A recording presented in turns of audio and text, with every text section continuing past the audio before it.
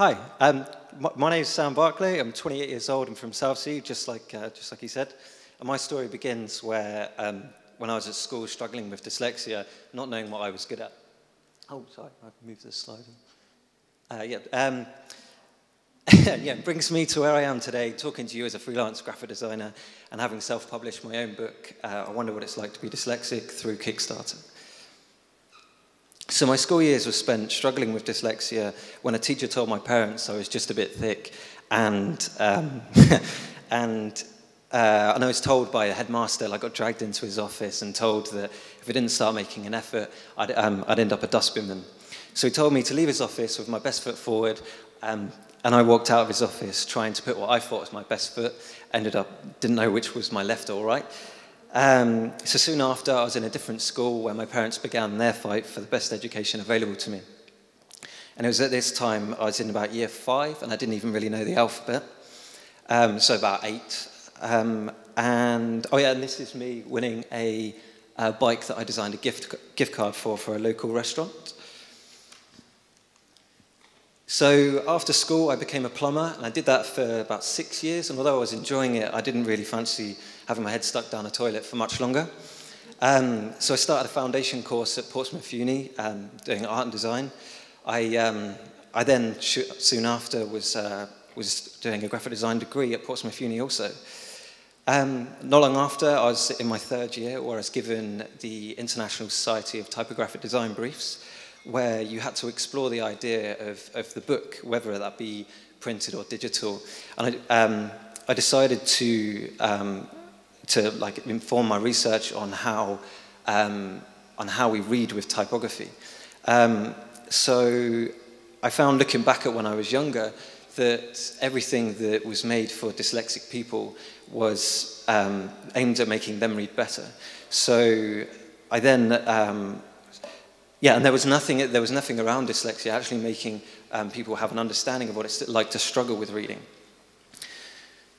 So, sorry, I haven't moved on the slide. I've completely forgotten about it. So while I was carrying out my research, I found a phonetics tool called TrueSpell, where I could translate text into words how are said, not spelt. And it was actually really amazing to see how much that messed up the words, and also quite crazy how I used to spell some of the words in a very similar way. Another tool I used was to translate the text into capital letters. And this actually slows the pace of a reader down quite drastically, although it doesn't actually seem like quite a big deal. It kind of is when you're setting a whole paragraph of text like that. So to test these ideas, I translated a short story from one of my favorite books, A Small Pleasures of Life. And I gave it to a few of my friends, a few of my flatmates, a few people at uni to see what would happen and just to see the effects of the short story. And it was actually quite interesting to see how they were getting frustrated with reading it and really annoyed like I was when I was younger. And at that point, I knew that I'd hit the nail on the head with the book. So I then went on to complete my final year. I graduated with a first-class degree at Portsmouth Uni. I got a commendation from the International Society of Typographic Design. I also got shortlisted by the Future Pioneer Award, well, by the Design Week in the Future Pioneer Award at the New Designers event. So at this point, all I wanted to do, I keep forgetting these, sorry. So at this point, all I wanted to do was get in a job, get in a perfect studio and start work. But meanwhile, at the same time, my parents were putting a lot of pressure on me to self-publish the book, or publish the book that I'd made at uni. But at the time, I couldn't really see a way of it working because there was nothing for me to push it. Until my brother mentioned Kickstarter to me and had a look around and just thought, well, why the hell not? Let's give this a shot. So started working hard on getting the book up to scratch, designed prints, I met with printers to see if this was all possible, to check costs and stuff. And I also spent a good month getting the Kickstarter campaign up together. Oh no, that's the video, sorry. Still this one. I've spent a good month getting the Kickstarter campaign up together to show the possible backers exactly what they were getting for their money and where the money was going and what it was being spent on. So we also looked at other costs like packaging, fulfillment, and the cost of fonts, and also the video and everything else that sort of came with it. But I'll just show you the video now.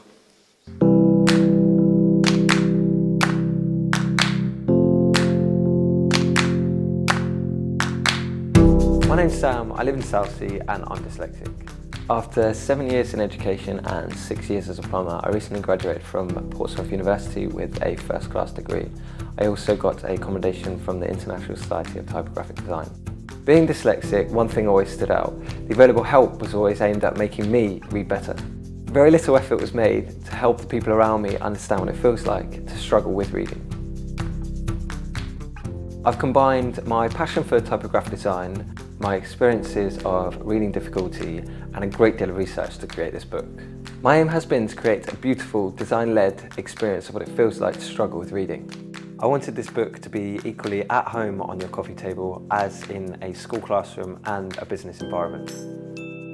People that have difficulty reading are often capable of thinking in ways that others aren't. Encouraging those with reading difficulties, whether it be dyslexia, a lack of education, an unfamiliar language, to excel in ways that make sense to them is not just important, it's crucial. If one person who has reading difficulty is understood and as a result treated fairly, we will have achieved something amazing.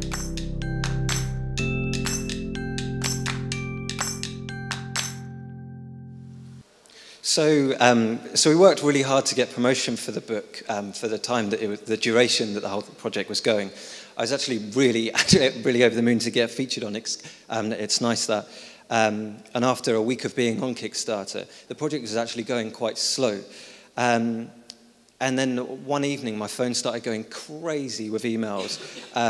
Put it to one side, went to sleep, woke up the next morning and found that I had a few missed calls from my brother and my mum, and actually found that I'd been featured on Huffington Post. And that very next day, we ended up smashing through the marker, through the 14,500 marker. And then soon after, I was lucky enough to get featured on the rest of these. And this was pretty much my reaction every time I was getting featured on something new. Anyway, so we ended up finishing funding on £55,000, which is absolutely insane. I did not expect it at all. We then worked hard. Well, then the hard work began, from ordering everything from the posters to the flyers to stickers to the packaging, and then sending the book off to print.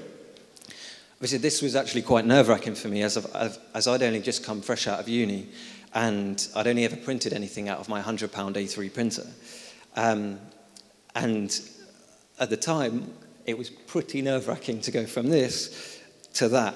But actually, it was an incredible experience. Like, once you get to deal with printers and stuff, like, obviously being fresh out of uni, I didn't quite understand at the time, but it really helped to gain experience to be able to do something like that.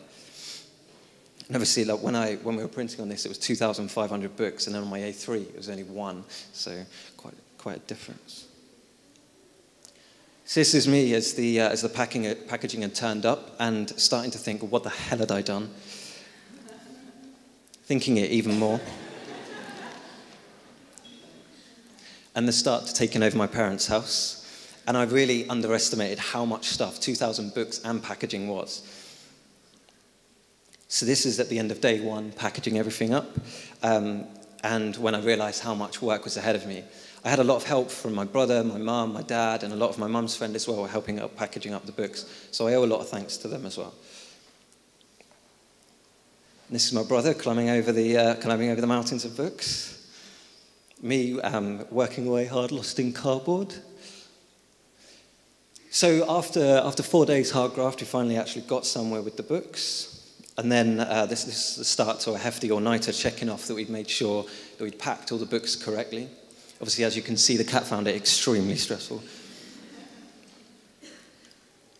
So the next morning, loading up the van, getting ready to send the books out to the fulfillment company, which is actually an incredible relief to get them books off and get them sent out. But the book is now sold in over 20 countries all over the world, from France to New Zealand to parts of Asia and all over America, and not to forget my mum's coffee table. The reaction to the book was absolutely, seriously overwhelming, and with like-minded dyslexic people contacting me, and now they could actually explain to people what it's like to be dyslexic.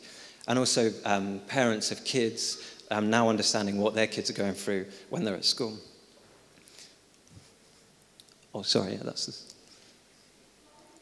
Oh. So this is some of the people with the book all over the world, and it was actually really, again, overwhelming getting pictures of people with the book that I'd made and printed, and it's such an incredible feeling as well. Yeah, and I'd like to thank all of those that had helped promote the book, and also a big thanks to the people that had actually bought it. So I'm not blessed with dyslexia, or nor do I struggle with it as much as the next person. In fact, I don't really care for my dyslexia. I've always done things I've loved doing and not fixated on the things I'm not so good at doing. And I'd encourage everyone to do the same, and also to use tools such as Kickstarter to do so. Kickstarter really did, and excuse the pun, kickstart me into my dream career. And without it, I wouldn't be here still talking to you today, so thank you.